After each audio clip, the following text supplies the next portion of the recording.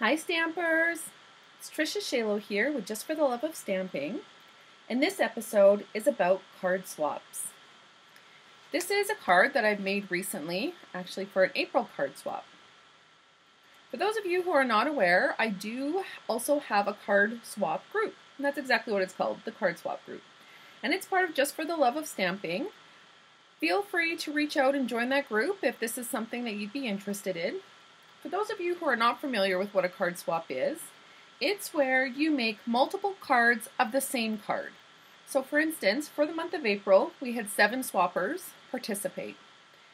I had to make 7 identical cards to what I have here, and then package each of those cards separately in preparation for swapping. Sign up for swaps is by the first of each month. And however many participants we have then is how many card swaps you need to make for delivery to my house by the last Saturday of the month. Now, each month has a different theme. And in fact, here is the schedule I have for the card swaps for Just for the Love of Stamping. You may also be in my team swap if you're part of the Twist and Dabs.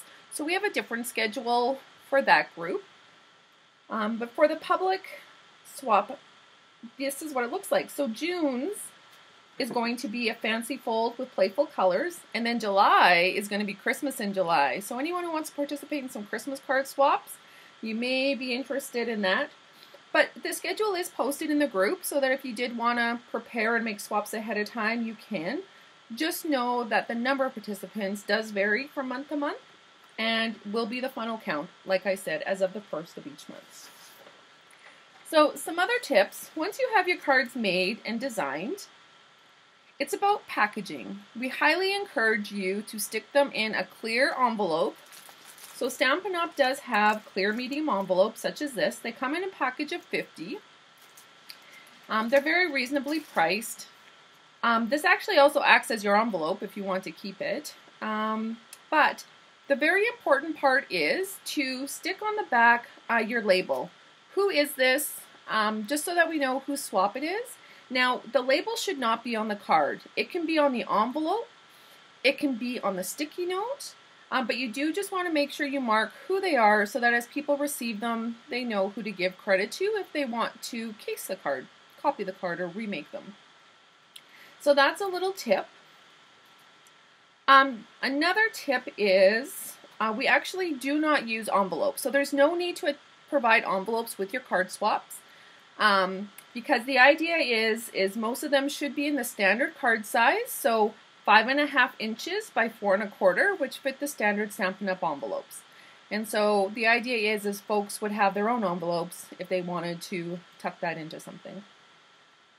So again, keep it as simple or as advanced as you want. When I do say simple though, we do expect some layers. This is a perfect card swap because it has a little bit of pattern paper, it has some stamped images, and another layer. You don't need to have too many layers, but we also don't want it too simple because a lot of people put time and effort into these cards, so we want to make sure that in return they're also getting a card that had some time and effort put into it. Now, we're not expecting intricate details by any means. We don't want you to spend hours and hours on your card swaps, but we do want them to look beautiful, so do put forward your best work and make sure that they are packaged in time for swapping. I'll also post the link here a little bit later so that you can check out the card swap group if that's something you're interested. I'll also put pictures of some of these cards from this last card swap, and if you have any questions, please reach out. In the meantime, happy stamping!